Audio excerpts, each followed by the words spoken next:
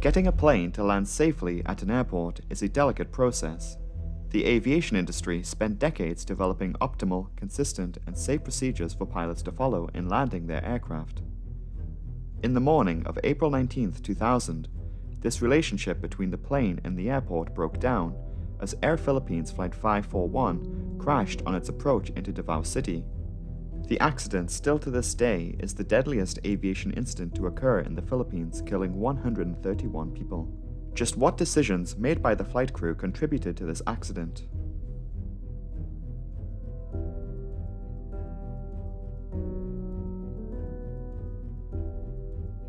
Air Philippines was the subsidiary of the Filipino national air carrier Philippine Airlines. The airline has been rebranded numerous times throughout its history, but its purpose is to serve as the regional department for Philippine Airlines, flying domestic routes mainly out of the country's capital, Manila. These days, the airline is branded under PAL Express. The Philippines was seeing a large expansion of its aviation sector around this time at the turn of the millennium. Low-cost carriers such as Cebu Pacific had begun flying a few years prior and saw major success. In 2000, Air Philippines operated a mix of both jet and propeller aircraft, utilizing Japanese-built Namquayas 11s and American-built Boeing 737s. It was the 200 variant of the 737 that Air Philippines operated at the time of the accident of Flight 541. The accident plane itself was operated by Southwest Airlines in the United States before being sold to Air Philippines.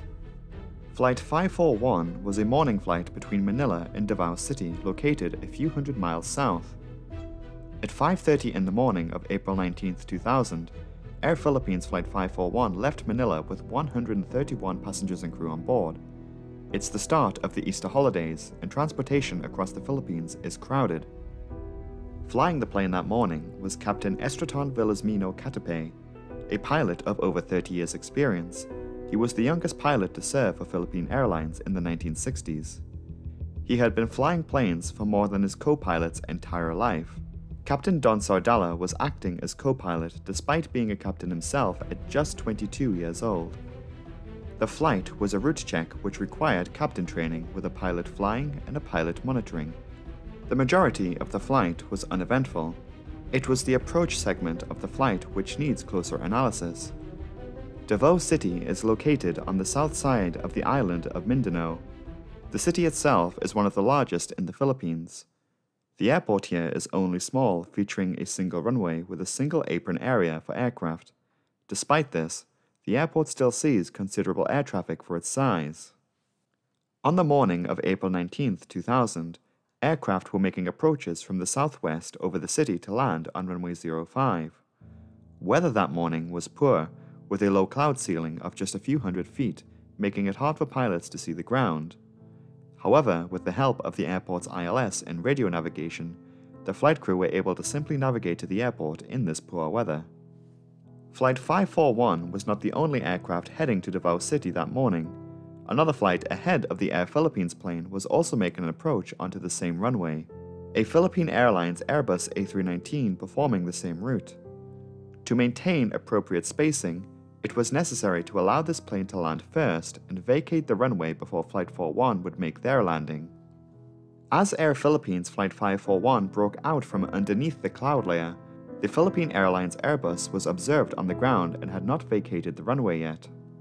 The pilot flying then advised ATC of their intention to perform a 360-degree turn. This would provide enough spacing and enough time for the other plane to vacate the runway. This action was not discussed between the two pilots, as the pilot monitoring then told ATC that they would perform a completely different maneuver. It should be noted that at the time in the Philippines, crew resource management was not a necessary part of the flight training. Captain Catapay did not have any CRM training, but regulations stated that he didn't need to. The pilot monitoring requested to make a turn to the right as a go-around or missed approach. The pilots ultimately decided on this and initiated their missed approach. We should now discuss the missed approach procedure at Davao Airport. If a plane on approach to runway 05 is to make a missed approach, the pilots must fly a heading of 020 in a left turn and initiate a climb to 4,000 feet.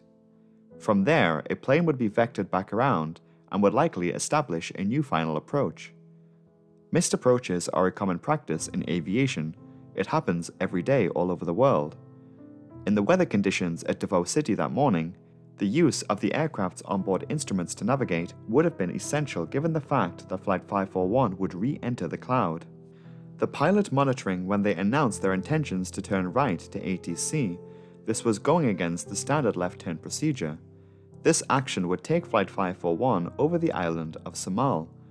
Instead of utilizing instrument flying in instrument meteorological conditions as they should have, they instead tried to fly using visual flight rules or VFR. Those in aviation will easily recognize this as a highly dangerous action. The pilots would hand fly their plane in low clouds for their missed approach, even despite the fact that visual landings had been suspended at the airport just several minutes prior. It was decided the pilots would try an approach on the reciprocal runway 23. For this, the pilots requested a VOR DME approach. This type of approach can provide lateral guidance, but won't give any help in terms of altitude. In their turn to the right, Flight 541 re-enters the cloud.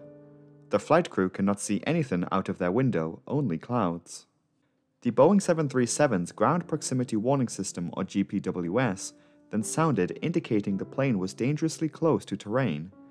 Flight 541 was heading towards a coconut plantation on Samal Island, to which the pilots could not see. This aircraft had an old version of the Ground Proximity Warning System installed on it.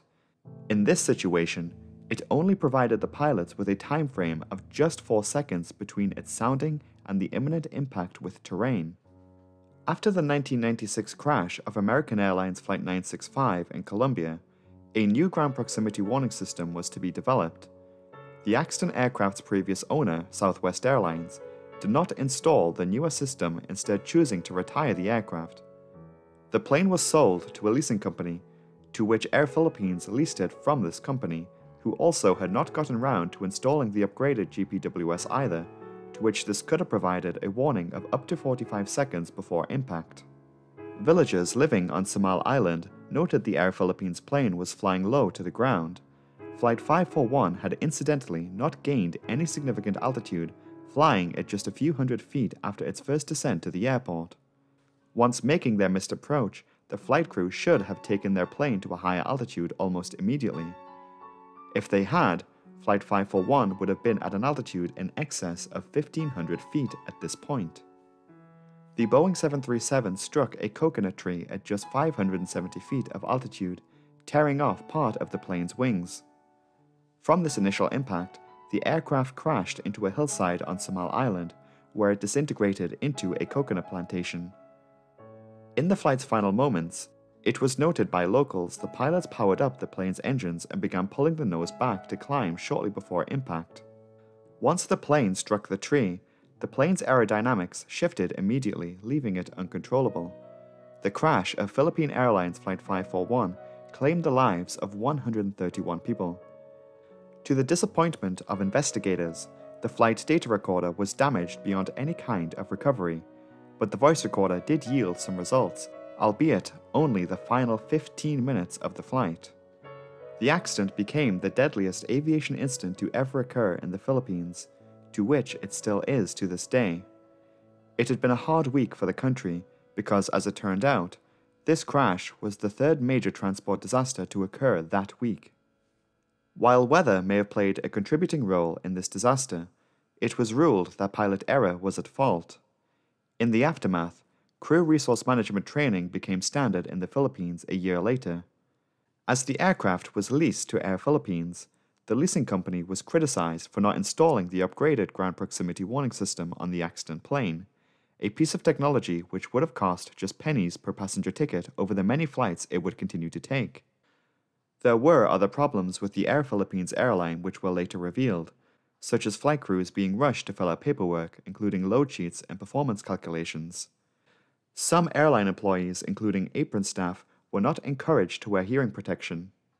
Air Philippines would rebrand multiple times in the following years, in 2008, 2010, and most recently in 2013 under Philippine Airlines Express, to which it remains to this day, without the use of old and antiquated aircraft. Since 2000, There has not been a fatal incident at Philippine Airlines or its PAL Express subsidiary. Hello everyone, and welcome to the end of the video. I've just arrived back from my holiday, and I'm back at work for the next video. If you did find this video to be interesting, be sure to like and subscribe, as there's always a new video every Saturday. It is that time of the week where I must thank my incredible patrons for their support. If you would like to have your name featured or read out at the end of the next video, you can join the Disaster Breakdown Patreon from £3 per month, and the link to that will be in the pinned comment below.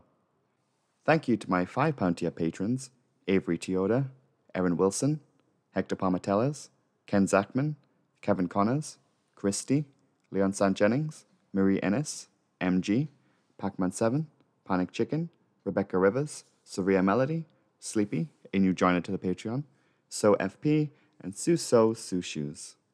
Special thanks to my generous £10 tier patrons, Aidan Montgomery, Alex Keller, Ann Sid, Daniel Hendricks, Derek Bean, Karma, Mike Milton, Side Effect, Roger Mayer, and Where Are My Cheetos? Thank you all so much for the amazing support. That is it from me this week. Have a great day, and I will see you next time. Goodbye.